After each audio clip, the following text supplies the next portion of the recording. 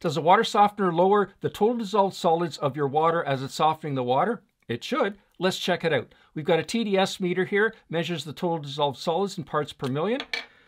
Uncap it, press the on-off button, put it into your water. So this is the raw water that comes, it's the hard water before it's been softened. Press the hold button, and we're getting 338 parts per million. Turn it off, shake it off. This is the softened water. Again, we're going to give it 5 seconds or so till it stabilizes. Press the hold button.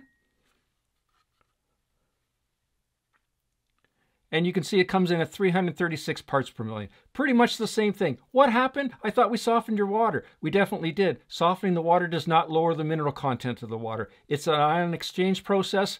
For more great information on water filtration, subscribe.